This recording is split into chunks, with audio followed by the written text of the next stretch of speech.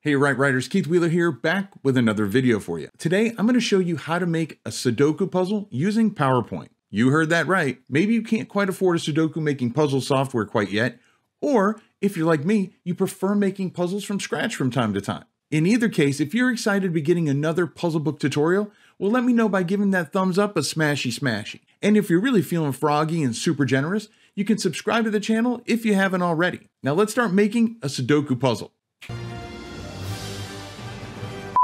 Sorry, wrong snap. Let's just get to PowerPoint. Well, here we are in PowerPoint. I'm just going to click inside here. I'm going to hit Control A, which highlights everything on the inside, and I'm going to hit the delete button. There we go. So we removed all that. Now I want to make this in 8 by 10. So I'm going to go into Design, Slide Size, Custom Slide Size, and I'm going to make it 8 inches by 10 inches. Click OK. Ensure fit. Now I want to put in some borders. If you are doing this as a spiral bound, then you don't even need to put in any borders, but I'm going to put some borders in here. I'm going to do it real quick. I'm just going to do insert. I'm going to insert a shape. We'll do a square. I'm going to draw it in here. And I like mine to be 1/2 inch thick. So I'm going to click on it. I'm going to go over here and I'm going to make it, since this is 8 by 10, means it's going to be 10 inches long. And I'm going to make it 0.5 inches wide. There we go. Control C, Control V. So I've made a copy of it. I'm going to put it right over here. I'm going to Control V one more time. So I have a third copy of it. And this one's going to go towards the top. So I need to change the height to be 0.5 inches. And now we're going to make the width the 8 inches. I'll drag that into place. Control C, Control V, paste that right down here in the bottom. So now we've got our borders 1/2 inch all the way around. So that way we know that we're safe regardless of whether we do a spiral bound or not. So let's get started on creating that Sudoku. So we're going to do it by inserting a table. Now you can make your Sudoku for kids. And if you make it for kids, then you can do something like a 4x4 grid. I'm going to do a traditional one, which is 9 by 9. So I'm just going to go to Insert Table, by 9. Click OK. I'll click inside here. I'm going to hit Control A. So highlight all of the cells that are in here. And I want to go to Shading. I'm going to remove. So I'm going to say No Fill. I'm going to go to the borders for now and just do all borders. I'm going to Layout. And over here is going to be the size of the entire grid. And over here is going to be the dimensions of each individual cell. So I want each cell to be about, let's say 0.75 by 0.75. And then I can just click up here and drag it. And that line that's right down the center, if you see that, that shows that it is centered.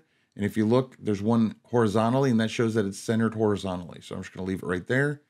Obviously, I can move it higher up on the page if I want, but this looks good for now. So the next thing I want to do is I'm going to Control A. So again, I highlight everything in here, and I'm going to go to Home, and I'm going to click on Center Align. And then I'm also going to go right here, Align Text, and I'm going to make it middle aligned. So that way, when I put numbers in here, the numbers are going to be right in the middle of each cell. Now I'm also going to click in here, and I want to do, we'll do Arial Black, so they're more bold. So then the next thing we need to do is we need to mess around with these borders, because if you've seen a Sudoku puzzle in the past, then you'll know that there are faint lines and darker lines to kind of divide up the different sections. So it's really clear to the user where the different grids are, where the different 9 by 9 sections are. So first thing I want to do is go in here. I'm going to go to Table Design, and we're going to go to right here where it says 1 point. We're going to start messing around with the font thickness, the width. So this is a 1. So we want the fainter lines to be 1/2 inch, and we'll do that for all the inside. So we'll click over here and we'll do inside borders. Okay. So you see how those went a lot fainter than the ones that we have on the outside. And then we're going to go in each of these 9 by 9, and we're going to up this back up to the original 1 point, and we're just going to make outside borders. And once we do it that first time, we can just there's a little shortcut. If I click just right on this, it'll just redo it. Another shortcut is you can actually hit Control Y for yes, is what it stands for, and it just redoes what you just did. And there we go. So these are the grids that we've got to work with. Now, if these aren't dark enough for you, you can always just go back and change the point font, you know, from 1 to maybe 2, 2.5, 3, whatever you want, whatever the thickness that looks best for you. But these look good for me. So the next thing I want to do is, since I'm going to be working in here, I'm going to view, and I'm going to zoom in a bit. And I'm just going to put this at 75%. That way it's a little bit bigger, but if I scroll down just a little bit, I can still see the entire grid. So I'll still be able to see the numbers that I'm putting in and making sure that I'm not duplicating anything. Okay. So here we go. Now we're just going to go in and start putting in our numbers. Now, what I like to do is I like to work one number at a time. If you've never done a Sudoku or you're not super familiar with them, the rules are very simple. In a 9x9, which is what we've got here, it means we're going to put in the numbers 1 through 9, and those numbers cannot repeat horizontally, vertically, or within the same 3x3 grid.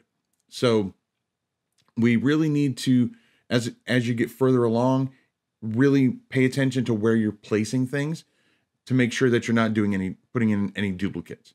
So we're just going to go in and just start putting in some numbers. Now, the one last thing I need to do before I start is I Control A, again, to highlight everything. And I want to make sure I click on Home, and I want to make sure that the text that I'm using is black. Sometimes it defaults to white, which is what happened to me. So just want to make sure that it's black, and we're going to click in here and we're going to put in a 1. There we go. Now, I actually don't like the size of that. I want to make that a little bit bigger. So I'm going to Control A, and let's make this, and this is going to change depending on the font type that you use. So let's try 20, see how big that is. Matter of fact, I think I might actually just change this to regular Arial. And this is going to really change depending on the feel and the theme of your book, of your puzzle book that you're doing. So let's just do Times New Roman. Okay, so yeah, now that I've seen that, then we'll probably up this just a bit more, maybe 32. Oh yeah, that looks great. Okay, there we go. So for this one, we're going to do Times New Roman 32 point font. And again, now we're just going to go in and start throwing in some numbers. So there's 1 there, which means I cannot have another 1 in this row, in this column, or even in this 3x3 grid right here, which tells me that I can have a 1 in these cells or these cells. So in this one, in this 3x3, let's put one right here in the center. And so now that we've got 1 there, we're going to do, this last one has to be in one of these 3 cells. So let's just put it right here. Now I'm going to work vertically.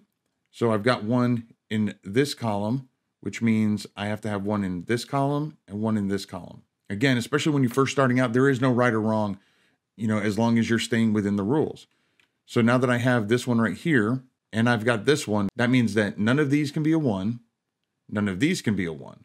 So a 1 can go here, here, here, or here. Let's put 1 there, which now means that in this 3x3, can't go in this column, can't go in this column, it can't go in this row. So a 1 has to be either here or here. Okay, so now if we're working over here, a 1 cannot go in this column, or in this row, or in this row, which means it can only be in this cell or this cell. And that tells us exactly where to put it here, because it cannot be in this column, in this row, or in this column. So it has to go right there. And there we go. We did our 1s. And now we're just going to go through and do the same thing for the 2s all the way through our 9s. Keeping in mind, as we get closer, as we get further along, it's going to be harder and harder to fit those in. So we're really going to need to pay attention to where we place things.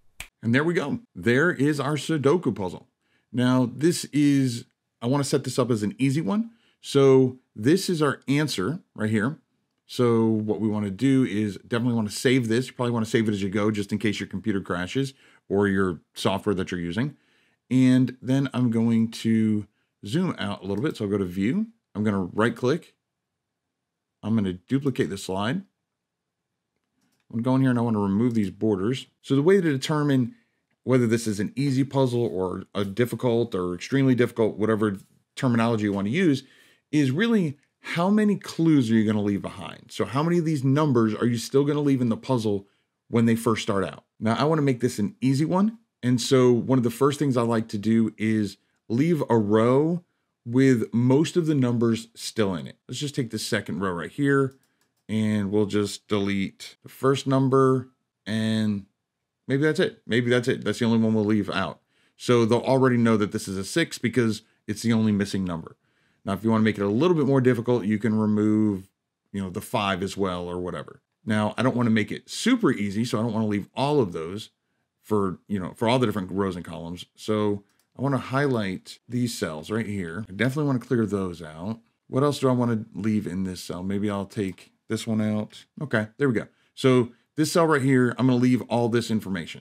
So then I'm going to go into this next 3x3 grid. And again, I don't want to make it super easy. So I'm going to delete these. Okay, so now this 3x3 is done. So again, there's no right or wrong answer. So now we're going to work in this one. Maybe I'll just remove the 5. So there we go. So this is going to be their actual puzzle. So maybe up here, we'll write like puzzle 1 or whatever you want to call it. So again, you can drop this down a little bit if you don't want it to be centered. So you've got a little room to add some text up there. So this is puzzle 1. And then this is the solution to Sudoku puzzle 1. And there you go. That's how you create a Sudoku in PowerPoint. Now be honest, is making a Sudoku easier or harder than you originally thought? Let me know down in the comments. Now, if you're really interested in learning how to make a puzzle book and learn about puzzle book software, puzzle book interiors, and a whole lot more, well then check out this series right here that I did, where I cover everything from DIY interiors to maze generating software. Now, if you've already seen that series, then YouTube says this video right here is perfect for you. Pick one and I'll catch you on the inside. And remember to write right.